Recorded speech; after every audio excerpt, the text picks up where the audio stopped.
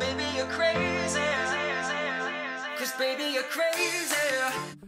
Hi guys, and welcome back to another LucaVision video, and I want to welcome each and every one of you straight back to my channel and straight back to another Eurovision 2024 National Final reaction video. Now guys, today's video marks the very last release for Finland's National Final for Eurovision in Malmo 2024. That's right, UMK has delivered this season, and I'm hoping that this final song is no exception. That's right, in today's video, judging by that title down below, I'm going to be reacting to Mikael, Gabriel and Nublu, and their song is called Vox Populi. Vox Populi? Vox Populi. In the grand scheme of things, the title of the song shouldn't be that hard to pronounce. And as always guys, before I get cracking, I really want to know what you think about this track and where it sits in your top. Is it one of your faves? Is it one of your least favourites? Do you think it's a good representative for Finland, or do you think it's a bit tacky? Let me know all of your thoughts down below. I can't wait to get stuck into your comments. It's you guys that really makes this channel thrive, and I love to see your opinions. May they match with mine, may they not match with mine. That's the fun of the game. So without further ado, let's do this, let's crack on. So say it with me now folks, enough chat,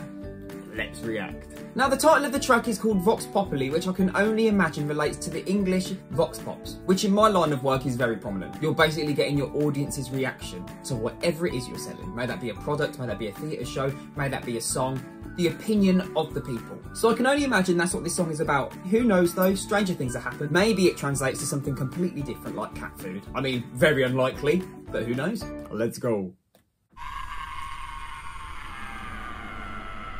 Strong start. This is going to be absolute chaos. Everyone has an opinion what I am. Definitely Vox Pop vibe. This song is unrelenting from the get-go. I love the build. Sending greetings to those trying to limit my voice. Love that. All opinions are equally wrong.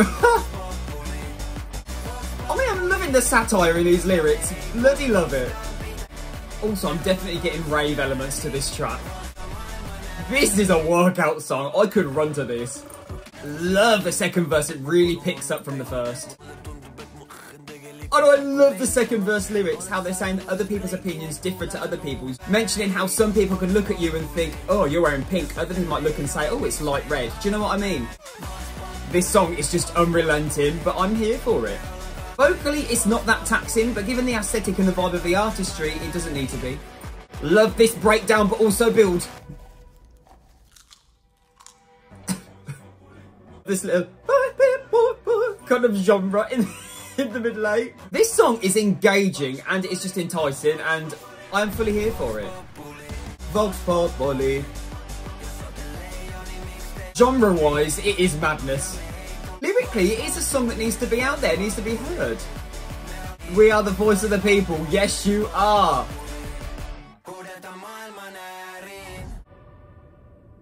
In a word, that song was absolute chaos, but it was bloody brilliant. So I won't lie to you guys, there's a lot there for me to try and get my head around, and on first impressions, I'm blown over in the sense that it is an absolute rave bop.